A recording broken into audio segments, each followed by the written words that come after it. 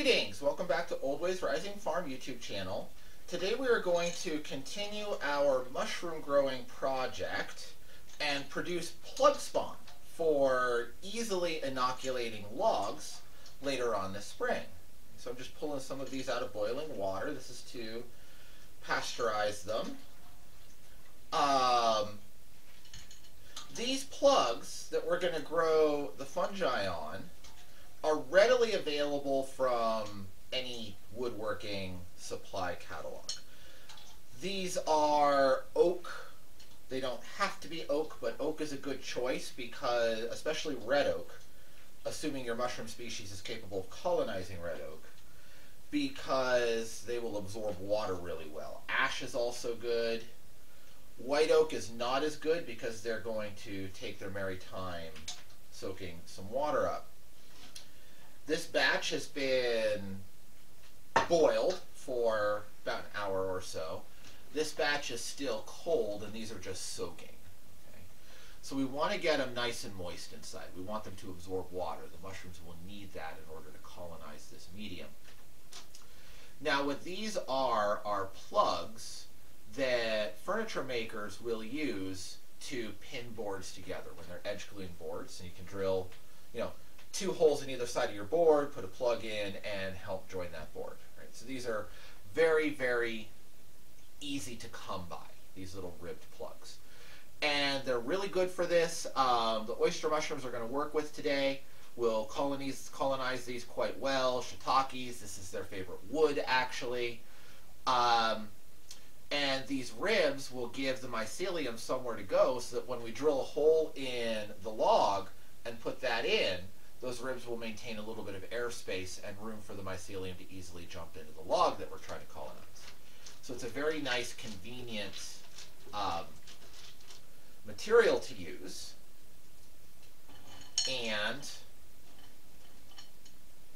not expensive, and it's easily available. Very, very easy to come by. Okay, so these ones that are cold, they're going to be next to go into the boiling pot, so I'm just going to put them there for the next batch and set that away. We're also going to need a jar to put these in. So I've boiled some canning jars. Now if you notice, this jar has a label on it. It's been smushed to hot. It's been smushed out of existence here, but this is a Classico spaghetti jar. I am not sponsored by anybody. My opinions are my own, but I will put a plug in for Classico. This is really the only brand of spaghetti sauce that we buy if we can avoid it. If we have the option, I should say. Because their jars are made deliberately for reusability, and the rings and lids are standard canning jar rings and lids. I think the glass is slightly thinner, so they're a little easier to break. But I haven't noticed any real difference. So we always buy, they're even made by Mason. The jars are even made by the Mason Jar Company, right? So we always buy Classico spaghetti sauce, and then we don't have to buy canning jars. We just reuse these. So that's why that is there. So we want this too. I just keep checking temperature here. It's still pretty warm. So we want these things to cool. And let's talk about how our spawn has done. So we have the blue oysters, which have quite nicely colonized. You can see the white film all the way across the surface of this cardboard. This cardboard is fully colonized with blue oyster mycelium. Okay, so this one worked really well. The same day I did these, and these were prepared in an earlier video. I'll put a link up at the end of the video going back to the first one. The second variety we worked with was mycelium. These are a little trickier to get to go, and they did not succeed. These did not grow. Okay, so that'll end up, it's been long enough, they're not going to grow at this point. And yes, just a little bit of moisture. The lion's mane that we tried on the same day also were not a success. Okay, So I mentioned when we were doing this that you're not going to have 100% success, especially with stuff you purchased from the grocery store. If you have a grow kit, a mushroom grow kit, or you just harvested your own off of a log, or you got that from the store the day they were packed, you're going to have much higher success than if it's been sitting on the shelf or in a distribution center for a week and a half, right? So it's a little bit hit and miss, but it is a good way that you can get started. And assuming you are going to eat the mushroom anyway, it's almost free to just cut off some of those bottoms and start to work with this. Okay, but we do have one that was a complete success, so we are happy. Now, all we're going to do here is we're going to take some of these plugs, and they're kind of baby bottle warm at this point. Just like with this, we don't have to be perfectly sterile. I'm not gloving up for this or anything. And we're going to layer in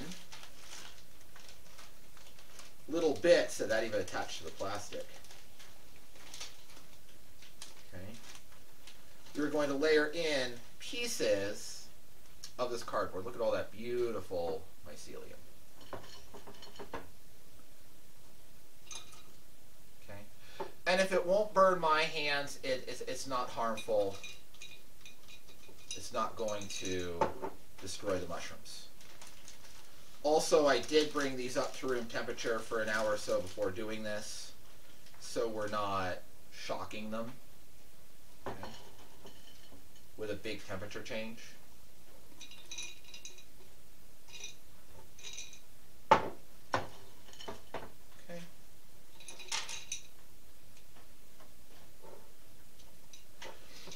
And I did wash my hands very well and clean the table before doing this.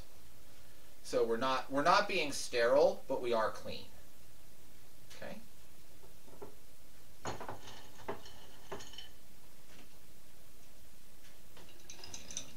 fill her up. A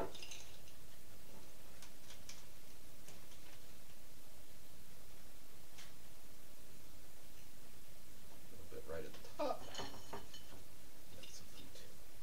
Okay.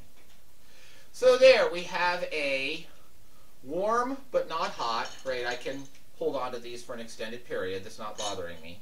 Not bothering my hands. Warm but not hot, mushroom spawn parfait.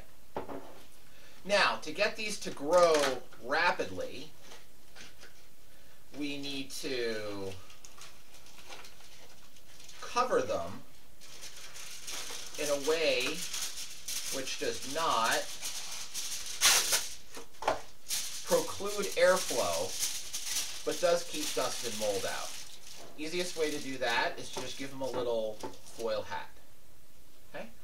Put it on tight enough that it's not just going to fall off, and coming far enough down that air currents aren't going to swirl and blow a lot of dust in on top of that, but not so tight that you can't have normal exchange of air back and forth. Right? And this is standard. This is how microbiology labs do jars and flasks and stuff like this all the time, right? So if you've ever seen a news report that was inside a biology lab and you saw a whole bunch of jars with tinfoil on top, this is why. Because you need to keep the dust out, but you want to allow airflow in. You could also use, if you were doing something in liquids, you could use a fermentation lock. It accomplishes the same thing. But if you don't have a fermentation lock and you're doing liquids, you can just do this. Because it accomplishes the same thing. So we will Sharpie marker a label on here that these are the oysters, and I am going to proceed to fill up the rest of these jars, and then whatever's left over of this culture will go back in the fridge, and it should be able to keep in the fridge for a couple, 2-3 months without severe harm. And when the weather nices up a little bit, we'll inoculate some logs with both forms of spawn.